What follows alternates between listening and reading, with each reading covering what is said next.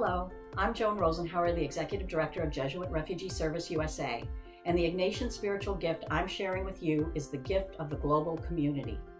What an important time to focus on our call to engage in and promote the global community. The pandemic has shown us in compelling ways that we are one global human family. We also have the powerful message of Pope Francis's recent encyclical, Fratelli, tutti.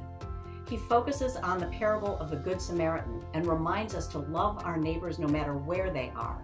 He emphasizes the profound choice we need to make today to rebuild our wounded world, helping those in need globally like the Good Samaritan, or else admitting that we are either the robbers or those who walk by.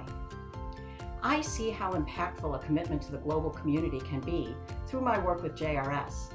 When the pandemic broke out, we at JRS USA were able to support the response among refugees in India. Refugees who had attended a JRS vocational program came to our staff asking to make masks for their neighbors. They wanted to be sure these masks weren't just available to their fellow refugees, but to the entire host community as well. They wanted every family to be protected. They know we're all in this together.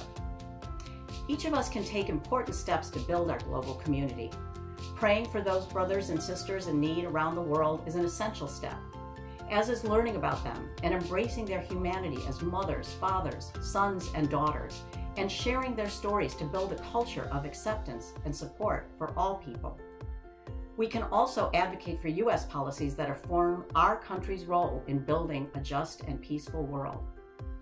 As Pope Francis tells us in Fratelli Tutti, we need to develop the awareness that nowadays we are either all saved together or no one is saved.